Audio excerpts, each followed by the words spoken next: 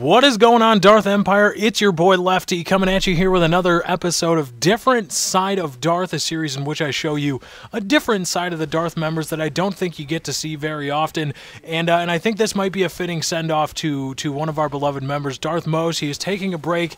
This gameplay is his. It is superb, top-notch stuff.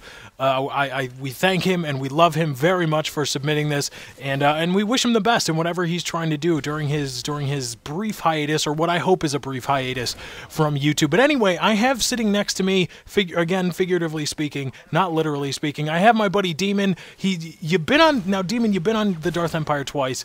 What does it feel like, and what has been the response? Well, it feels pretty good. It's kind of hard to see what the response is because both times I actually went up on Darth. I also had something go up on Snipinator's channel, so it's really hard to figure out, who's coming from where and who's saying what. But nonetheless, like I said, I've always been a big follower of Darth, and I always enjoyed the content. So regardless of any of that, I'm always happy to come on here with you. Oh, well, thank you very much. But in return for that, in return for your insight and making sure, or helping ensure that I don't have to speak for 9 or 10 or 11 minutes solo, your link is going to appear in the description. And everybody, I encourage you to go check out Demon's channel. There's some really good stuff. You just recently got a hold of some royalty-free music, and you're going to be doing something that I've been thinking about for a while and never really found the time or the inclination to do, and that's incorporating music into a commentary. I would say it's a, tell me if this is fair, it's like a montage mix. It's like a montage hybrid, right?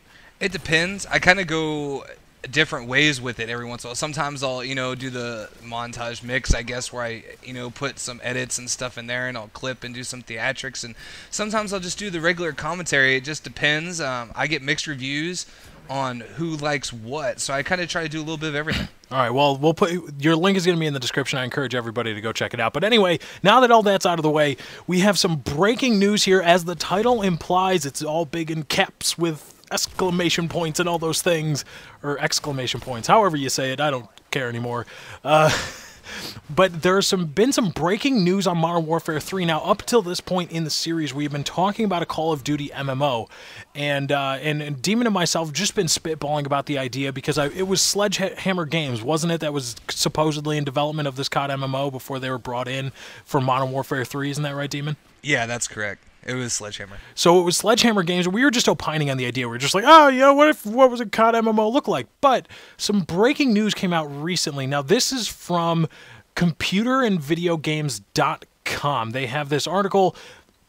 I'm just going to read you a few bits and pieces here. It's some really interesting stuff. It says, Activision, unsurprisingly, has high hopes for this year's Call of Duty game, saying it will set a new standard in the genre and include an unprecedented online universe.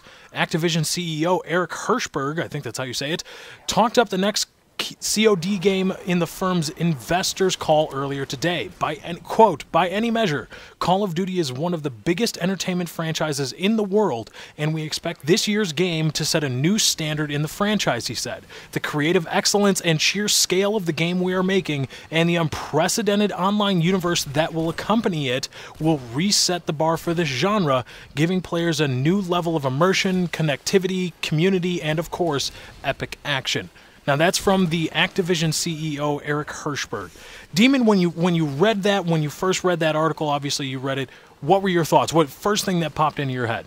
Well, the first thing that popped into my head was it said, we expect this year's game will set a new standard in the franchise. So that's saying that they're going to be coming out with it this year. Mm-hmm. However, throughout the whole article and throughout the whole quote, it doesn't say anything about Modern Warfare 3. However, we do know that Infinity Ward is involved with it, and they hold legal rights to Modern Warfare 3, or Modern Warfare series for that matter. So it's the assumption that it's going to be Modern Warfare 3. I believe the actual website may have gotten ahead of themselves, but secondly, it says unprecedented online universe. This is kind of like a bridging, probably I'm guessing like a bridging of the gaps between the MMO and the console-based Call of Duty that we're all used to seeing. So could it be hype? Possibly, but we're going to have to wait and find out. It sounds like they're pouring some serious money into it, and I can't wait to see how it comes out. Right, because, I mean, one thing that, I mean, we've been talking about this for a while, and again, like I said, it's just been kind of spitballing, just thinking about what could or would be, and Sledgehammer Games was in development. Of course, apparently, supposedly, I should say, they stopped production on their Call of Duty MMO, or not production or development, and came in to help out with the multiplayer aspect of Modern Warfare 3. And now with this coming out, hearing that from the CEO, the most immersive online experience in the genre, that screams MMO, doesn't it? Or at least a bridge, a hybrid of some kind. Yeah, I know it does. It does scream MMO, and it's the thing. It kind of gave all signs pointing to a COD MMO without saying it's going to be. So I mean, it could be. We know Sledgehammer and Raven Software are involved in it, so it could be. We'll have to wait and find out. Now, I mean, I don't want to get ahead of myself. Of course, this is I guess we should understand that we are talking about Activision, a company that is not unknown for its over-the-top antics and sometimes bullying abilities. So do you think, I mean, given the Activision's reputation, that this is just a whole lot of hype, and they, because I'm a former Madden player, and one of the reasons I moved away from the franchise was because it was all hype. Every single year it was, we've added this, it's so new, it's awesome, it's amazing. And it was just the same game with a roster update, year after year, for the longest time. And I was like, you know what, I'm not paying $60. Well, here's the thing. It could be all hype. It could be. But you have to think about who they're competing against this year. They got Battlefield 3 coming out. And if they don't deliver, I have a sneaky suspicion that Call of Duty is going to start to fade away. Because, I'm sorry, Battlefield 3 looks beautiful. That's a tall order to compete with that game. And the fact that they said it's going to be an immersion and all this stuff, you have to think, they've been talking about this and they've been hyping games up for so long that if they don't deliver, they're going to lose their audience. So I don't think they have a choice. Mm-hmm. Now, I mean, I don't think either one of us is saying, and I don't think we would want any of the viewers to take away from this video that we are saying that Modern Warfare 3 will be the Call of Duty MMO. I don't think that's what we're saying at all.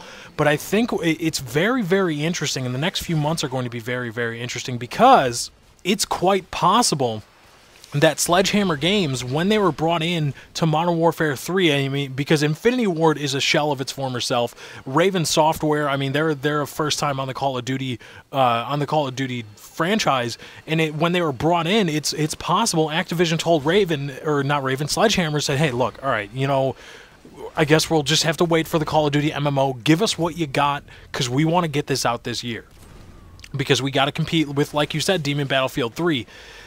But are there any elements, I mean, just off the top of your head, again, this isn't breaking news, this isn't definitive, this isn't confirmed, we got to get out of here real quick. Anything off the top of your head that you think might work in terms of bringing that over, just to bridge that gap between MMO and what is the COD franchise as of right now? I'm thinking maybe something they haven't done is a more definitive-based online campaign type thing. Get rid of the prestiges. Get rid of the rinse and repeat. Bring something new to the online experience that they have not yet done. Kind of like how Chromehounds, like we talked about in one of the previous commentaries, Chromehounds did that, the launch title for the Xbox 360. It was like an online MMO campaign where you joined a faction, and what you did online helped wage the war, so to speak, of what was the campaign. Exactly. If they want to make big waves, they need to do something new with the online, because that's what we all love to play, and hopefully they can deliver.